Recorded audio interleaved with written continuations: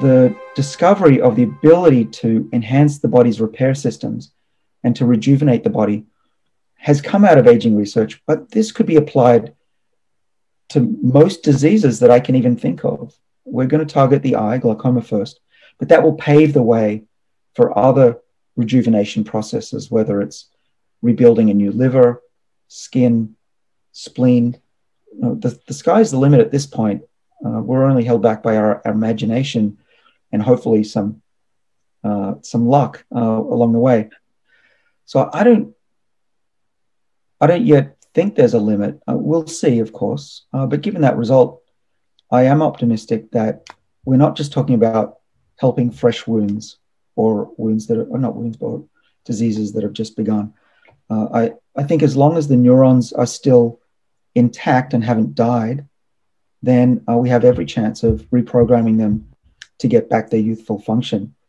And it's been very successful. If we look histologically at the back of the eye when we treat it, those nerve cells that get the gene therapy almost always have the benefit.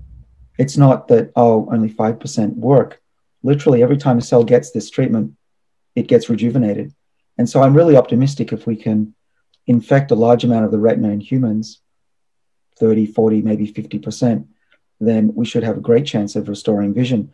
As to how long it lasts, we've gone out a few weeks, but we don't know if it's going to last for years. But one reason for optimism is that those chemical additions that I talked about, the DNA methylation, what we're doing is we're stripping those away. And typically those changes last for decades. In fact, that's why the cell uses those methyl chemicals, so that a cell in your brain that's programmed to be a nerve cell will stay a nerve cell for most of your lifespan. And so that's why I think that we're going to need one reset of the retina, optic nerve. And then I presume the disease will come back. Maybe it'll be 5, 10 years. And then it could be that your doctor prescribes you another round of the antibiotic that turns the genes on for 3 weeks. And then you get reset again. And we don't yet know how many times you can reset the age of a complex tissue like the eye. But I don't see any theoretical reason why we couldn't do it many, many times. The good news is we have tested this treatment intravenously as well. And there's no sign of any toxicity, no sign of tumors at all after a year in mice at just blasting these genes instead of for 3 weeks, which we do in the eye, blasting it for a year. But I'm not keen on trying to find a universal cure for aging at this point. I mean, theoretically, we could all go to my lab and inject ourselves with this stuff and see what happens, but that would be kind of risky.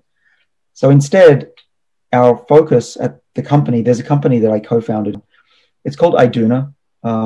It's the name of the Greek goddess of Nordic goddess of longevity. At Iduna, we are committed to treating glaucoma as the first disease. And all of our experts, or almost all of our experts, are expert in that. We are doing other studies in collaboration with the Mass Eye and Ear scientists that I mentioned in diseases such as macular degeneration as well, and we have some early promising results there. But yeah, I mean, we've been working on this now for 18 months, and glaucoma, we're way ahead in our research there.